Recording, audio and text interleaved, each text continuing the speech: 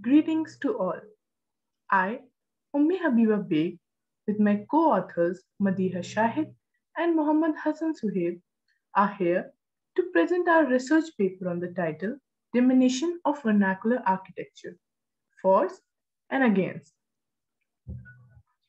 As Hasan Fadi said, build your architecture from what is beneath your feet. As we all know, everything has its beginning. The architecture that we got today has its own history.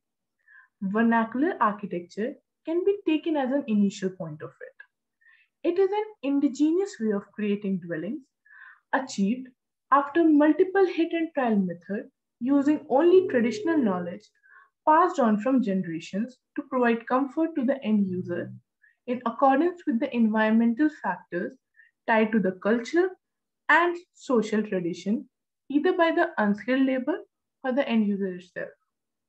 The selection of material and form portrays the relationship between people, climate, and nature, thus resulting in creating a unique structure which unifies local population. That is why called the architecture of native community. The low-tech method has resulted in lessened maintenance and cost utilities. Now we will see a case study that is of Gurgaon. The culture of the place has been touched by the love of Krishna. Its history lies around the time of Mahabharata. Cattle are treated as family members and field are taken as mother. Their day start with them going to the field, working there, and then returning in the evening. The evening is lighted by men sitting together in veranda and having hookah. Women look after their kid and make food for everybody. It has a local steppe climate. There is little rainfall throughout the year. Now we will know about the old architecture of Gurgaon. A brief description. A typical square plan with central courtyard can be observed in a vernacular dwelling which are known as chowkband houses. The entrance is accompanied by a small bathak khana. After moving a bit, we enter the courtyard which followed by the veranda. All the four corners are occupied by the rooms. The spaces between the rooms has kitchen, toilet and stairs. The entrance of the house is beautified by multifocal arches, multifoil arches and handmade pictorial motifs. They are basically of flowers, petals and godly figures. It has a low-heighted wooden door. The projected chhajjas are supported by ornamented brackets. There are small perforations and jalis on the wall, keeping it cooler than the outside. The stair leads to the terrace, which has an unusual riser. Now we will know more about the traditional technique used in the old dwellings. The first one is courtyard effect. The direct sunlight warms the air of the courtyard. The warm air becomes lighter.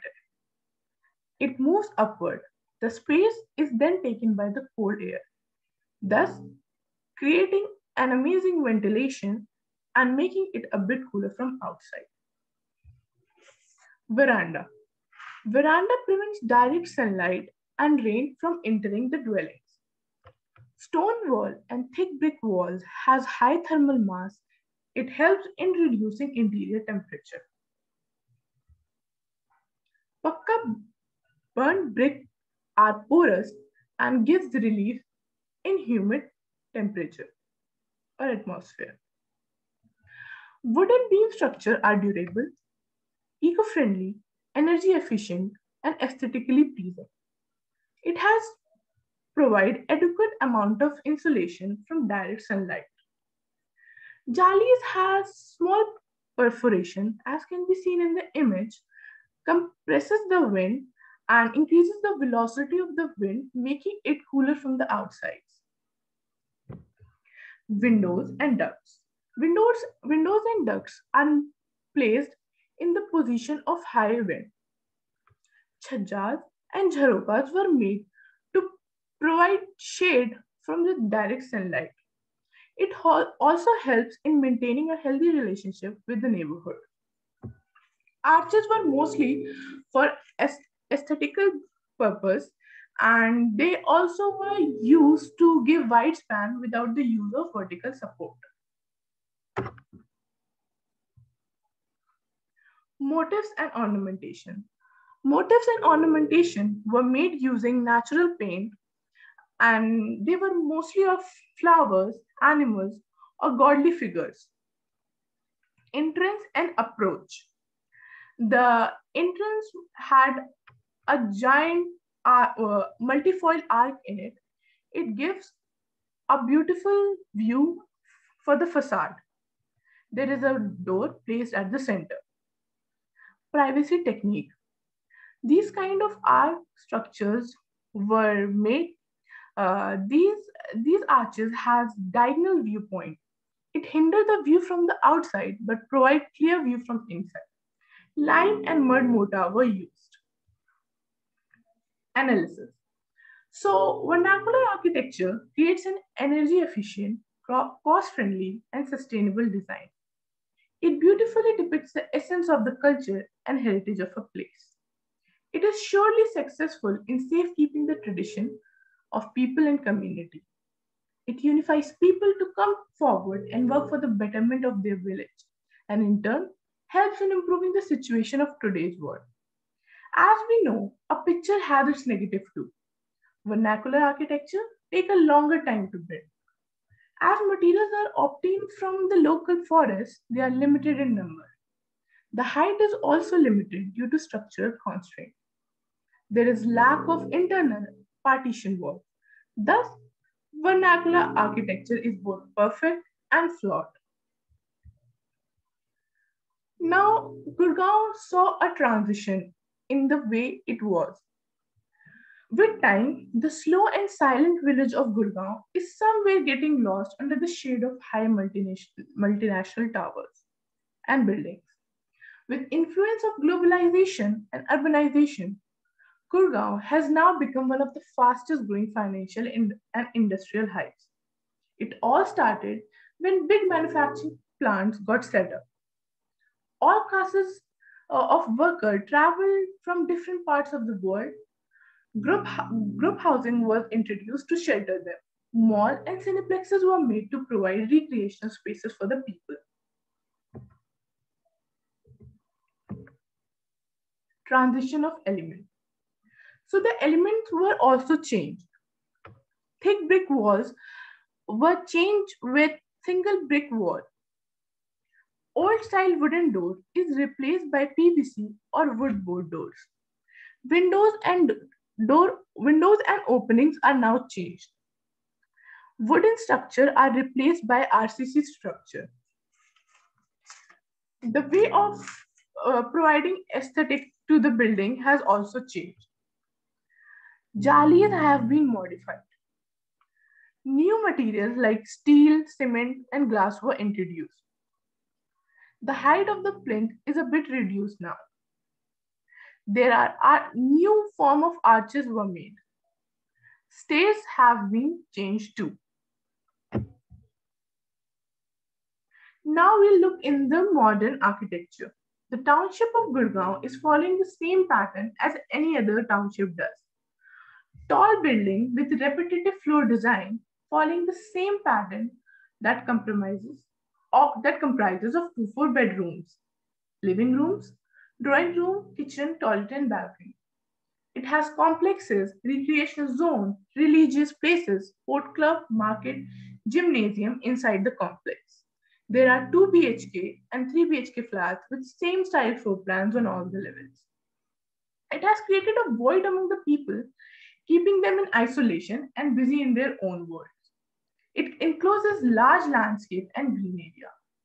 There is a kind of sameness in the form of building with the common use RCC structure made with modern and expensive eco-friendly material using new modern techniques, which has lost all the building and all the beauty and uniqueness of our heritage and culture.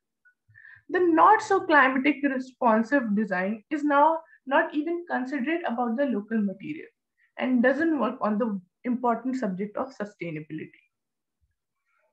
Outcome. The study clearly shows that even after only using native knowledge and local material by unskilled labor, vernacular architecture still result in creating a dwelling that is more sustainable, climate responsive, and budget friendly. It beautifully defines and enhances the surrounding by being tied to cultural and social traditions. It generates a sense of togetherness and unifies people in order to work for the betterment of their community. On the other hand, the upgraded or modern dwellings just focuses on providing more shelter in less area. The monotonous approach has already stolen the essence of heritage and culture, leaving no speciality of a place and its people. It doesn't even focus on the relationship between nature and people. It is also creating barriers and social conflicts among the neighborhood. This is a table showing the comparative analysis of the both on the basis of material, fenestration, planning, construction technique, aesthetics, portrayal of culture, social relationship, cost effectiveness, climate responsive, sustainability, wall, ventilation, thermal mass, passive cooling and shading devices. The solution. As we know, both modern and tradition has their flaws and benefits. In order to take away the threat on the cultural and social tradition, along with paying much attention to the ecological crisis, we need a solution. Integration of both can be used to create more sustainable buildings by incorporating vernacular elements in the contemporary design. The Hiliani headquarters in Gurgaon is the best example of it. So, talking about the Hiliani headquarters, the Hiliani headquarters is the best example of integrating vernacular elements in contemporary architecture. Fenestration and windows were provided for luminance of the structure. Facade has a front wall detail, but facade had exposed brick work and interior has concrete work, saving maintenance price. Skylight ran through the midway, creating the building in such a way that it provide lighting in all the places.